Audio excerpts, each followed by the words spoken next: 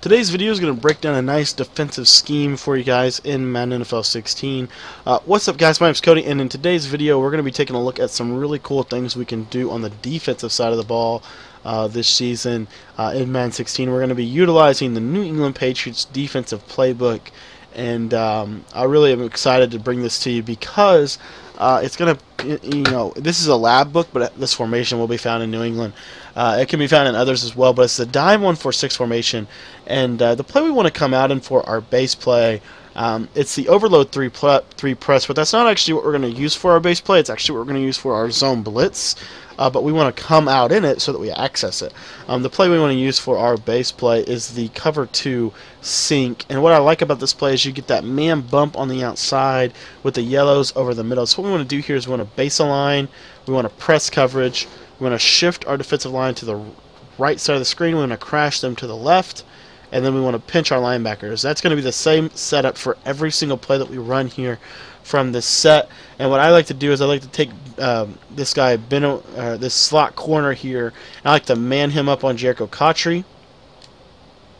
And then I like to take Shaq Thompson here, and if I think it's a situation where they're going to pass the ball, I'll man him up on Greg Olsen, so it's going to be a really locked down coverage. And then normally I'll bring Luke Kuechly off the line of scrimmage here and use her. So this is really what the front looks like, and it's a pretty dominant pass coverage in my opinion with the man and the yellows. And the pressure's not too shabby, as you can see it come in there. So that's really the base play.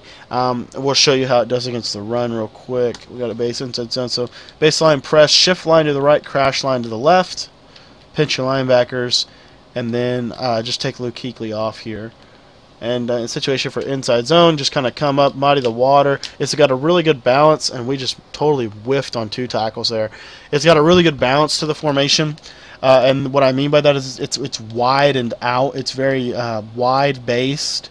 What I like to do, and also, is kind of bring these safeties down a little bit to kind of bring them into the argument against the run. But what you're going to see here is they can't bounce this inside zone. Most people like to bounce the inside zone. They're going to be forced to run it up the middle, and it's going to contain it. It's not going to shame it. It's not going to shut it down. It's not a run defense, but it's a base play. So anyways, guys, that's the cover 2 sink, and that's the base. We like to kind of sit in this, most of the game. And this is a little preview of what we're going to give you for our blitz breakdown here. As you can see, Kuechly will come in free. It wasn't really a good example. Let me see if I can show that again. This is a little preview of tomorrow's video, what you're going to get to see. And we'll get to break this down for you guys. But anyway, what you're going to get is some nice A-gap pressure for tomorrow. So can't wait to break that down to you. So make sure you come back tomorrow, watch tomorrow's video.